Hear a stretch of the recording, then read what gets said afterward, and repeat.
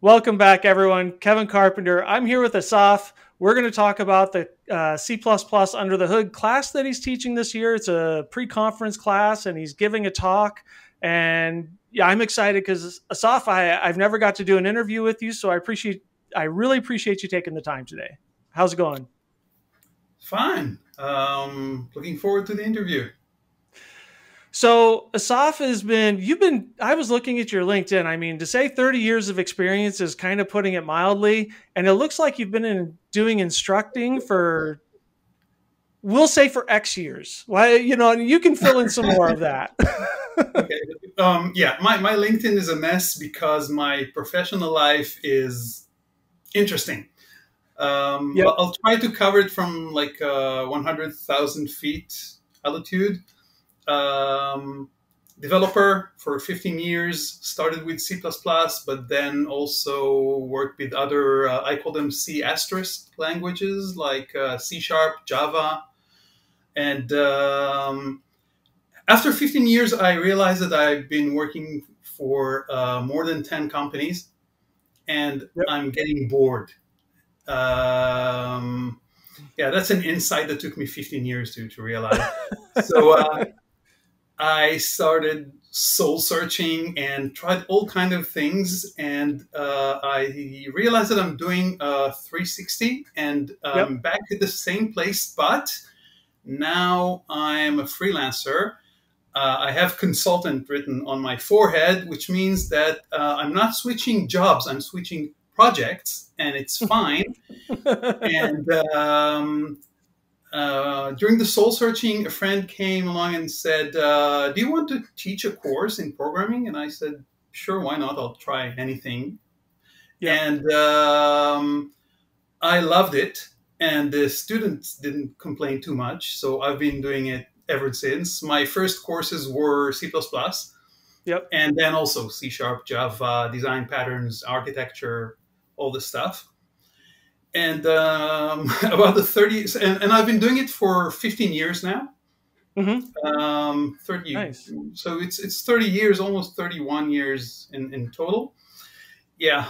So of all the stuff that you do, I do notice, one of your hobbies that you have, you volunteer as a judge for the robotics group too. Right. That's first, right?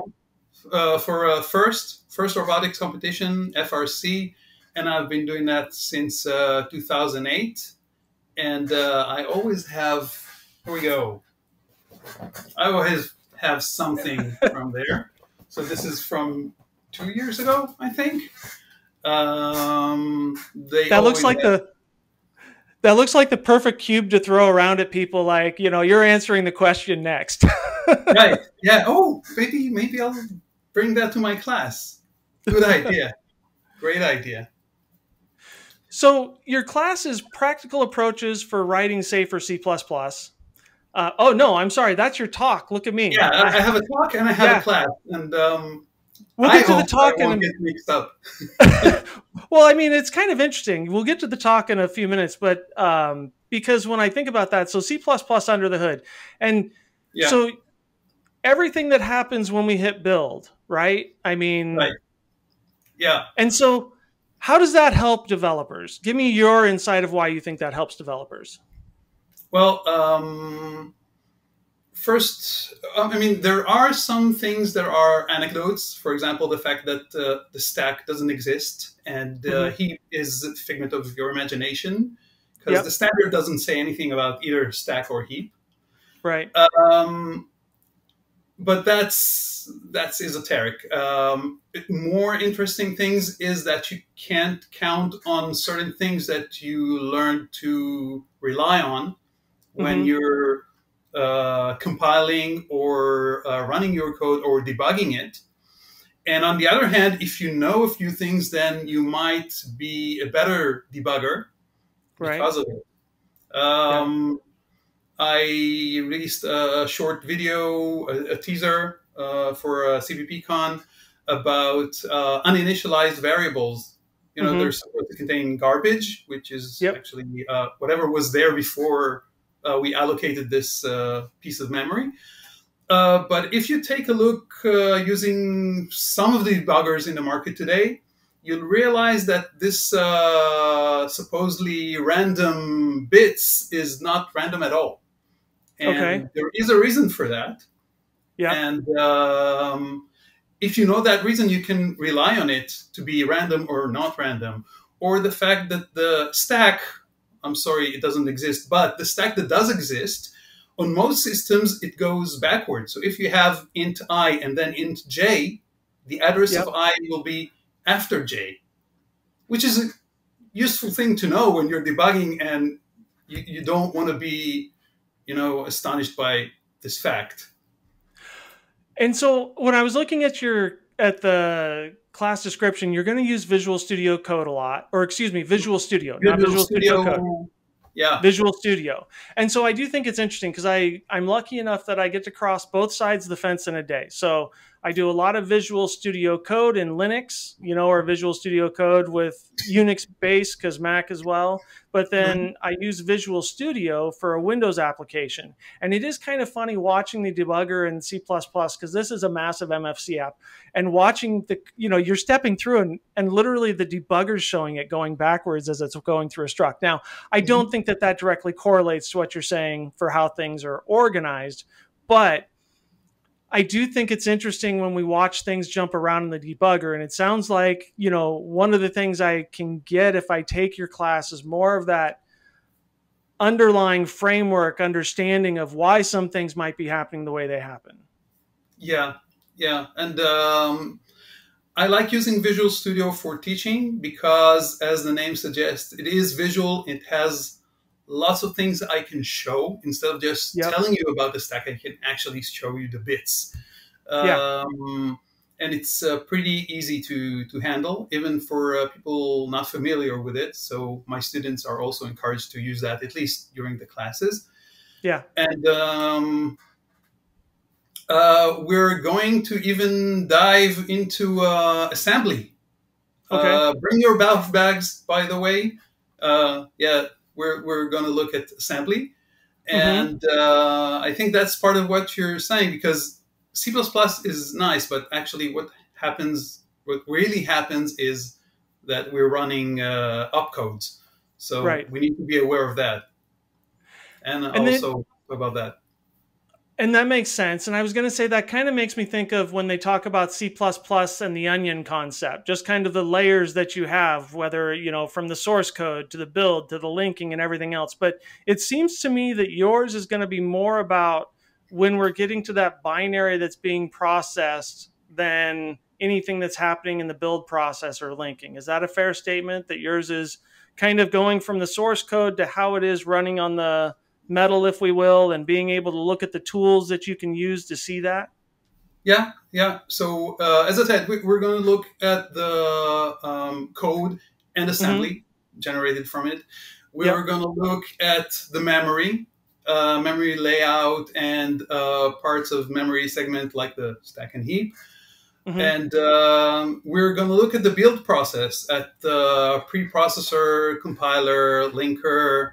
And how do we see, for example, how can I see what the compiler sees? Because I see files, but the compiler only see one unit for compiling. So we'll be able to take the compiler point of view. We'll do running, like runtime stuff. We'll do compile time stuff. We'll do edit stuff. It's going to be a full day. Very cool. So I'm going to jump around a little bit, just because now this has got my mind going on a couple spots. So I want to go to your is a C++ inherently, risky kind of an idea with your talk. And so the first question I kind of had was, because I was talking with Andreas Fertisch, who's doing a class as well that's on embedded, and it brought up MRSA. And so, whenever I think of MRSA, generally I just think plain embedded space. But you mention it in your talk description, which makes me want to say, do you think MRSA as a framework is good for all C++ projects? Or, do you think it still lives mainly in that embedded space? Okay, so that's a great question. And I have a whole lecture about us programmers not being paid to write more code, but to Mm-hmm. produce working quality software. Okay. And if you want to write more code, then go ahead and type away. Yeah. But if your goal is to write good quality software, it means that you sometimes have to slow down in order not to repeat yourself and go back and debug and get the customer yelling at you because the code crashed or whatever. So we'll need some guardrails because the language obviously doesn't provide us with enough guardrails. And the one it provides, for example, not allowing you to assign to a const, it then Right. takes away by giving you a const cast. Right. That's wonderful. So we need something from the outside, and things like solid and design patterns and clean code and all these are nice, Mm-hmm. but we need like more strict things. For example, I mean, it feels like when I was in kindergarten, because it was so long ago, my teacher told me never use goto. Okay, Yes. your teacher did that too? Yep. Yep. Uh, Never and use goto. Yeah, and I never used goto except in classes to write, to show them what not to do. Right. And it's not such a burden not to use goto, but it Right. makes your code more structured, right? Less Mm-hmm. prone to errors, problems with the allocation and destructors and whatnot. So this is just a one tiny example of how following certain rules will make Yeah. you a better programmer and make your code better. I and so I understand what you're saying there because I kind of think about it too. One of my big learning experiences over the years has been test-driven development. Now, I am Mm. not incredibly good at TDD, even with all the time that I spend with Phil Nash. But I will say that it did. I used to not understand the issues of tightly coupling. I think Mhm. when I was earlier in my career, I would naturally write code that was more tightly coupled, not really understanding that I was doing that. But as soon as you then need to turn around and you start learning TDD, just the knowledge of having to separate and write a test case will, at least for me, help me suddenly see, oh, so this is what tightly coupling looks like. This is what the problem it causes. This is what ends up coming out of that. Mhm. So I can relate to what you're saying there, from having those extra guardrails to help us work and think better as programmers. But I want to finish with one other question. So modern C++, if we are coding and let me just go, I'll pick a standard like 17 forward. If we're really writing modern C++ from a 17 forward, so you're not using raw pointers, you're using a lot of the standard library. Do you still think if we're doing that as a base that C++ is still as inherently unsafe as it was? Um, modern C++, 11 onward, yeah, it makes C++ much safer, or optionally makes C++ Option. safer because you can use smart pointers and all these things and never use the new again. Yeah. Uh, but that's just one part of the Of the problem. equation, There right? are many other problems. Um, you can still forget the default in switch case Yep. in Yep. modern C++, and Yep. you can still use because C++. How did Scott Mayers put it once? C++. He used to hear all the time that C++ is a language with its future in front of it. Most of C++ code wasn't written yet, and Right. he said that I didn't hear that in a very long time. And he said that before he quit, before Mm-hmm. 2014. Yeah. So C++ has lots of baggage, lots of legacy code, and Yeah. that code uses new. And that code might be using goto. And that Oh code. yeah. Sarah, okay, so we need to be able to work with old code. We need to be able Yes. with people thinking with old code. I Yeah. know people who are still working with CPP 98. Yes. Yep. Okay, so they're not modern. They're Yeah. writing new. I hope they're not using malloc. But who knows? Yes. So yeah, we all need to have more guardrails, I think, to help us write better code. And it's not a shame. It's not like, a grown up riding a tricycle, a kid's tricycle, to be safer. Okay, Right. we're grown ups. It's okay. But still, if we can ride our C++ with some guardrails, I think that's a good thing. Well, I want to say thank you for taking the time this evening for you, morning for me, Assaf. And if you haven't already and you need to understand more what's under the hood of your C++, then you want to head on over to registration, sign up for C++ Under the Hood with Assaf. That'll be running on Sunday, September 14th. And I'm a little jealous, but not because he has inherently safe, practical approaches to writing C++, safer C++ on Monday. So he gets to one-shot his week and enjoy the rest of the conference after Sunday and Monday. Yeah.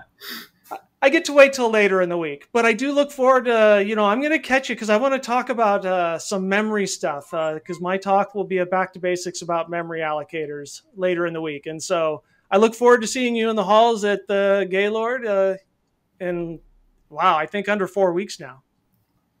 Yeah. Yeah. It's a month from now. Yeah. Wow. So, yeah. So I'll see you there in Aurora.